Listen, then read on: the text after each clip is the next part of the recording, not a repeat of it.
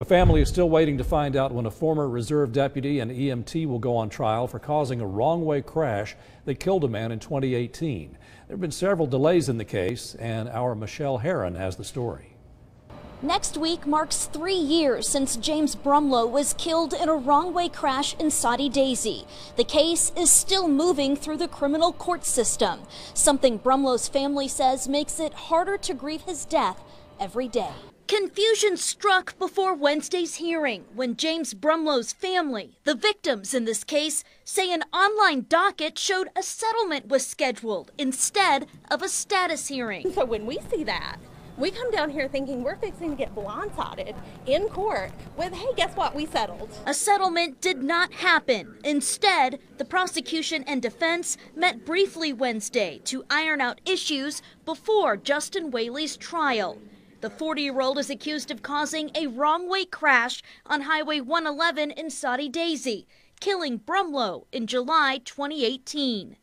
Keisha Gorpsky is Brumlow's younger sister. She has attended every hearing since the crash. James was killed on his way to work. He doesn't get to come here. He doesn't get to say what he lost. He doesn't get to say what happened to him.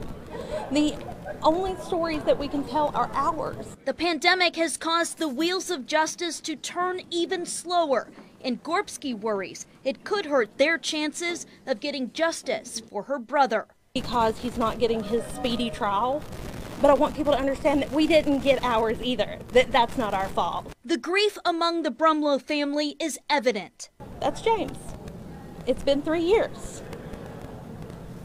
But that's James. That's who we lost. That's who's gone. And that's who we can't forget about, no matter what happened and how long it's been. But with grief also comes strength. The family agrees they wouldn't be able to get through this time without each other. He would never stop fighting for us. So we'll be here until it's over. I love you guys. Both sides will meet back up in the courtroom on September 15th. And of course, we'll continue to follow this closely and let you know what happens. Reporting in Hamilton County, Michelle Herron, Channel 3 Eyewitness News.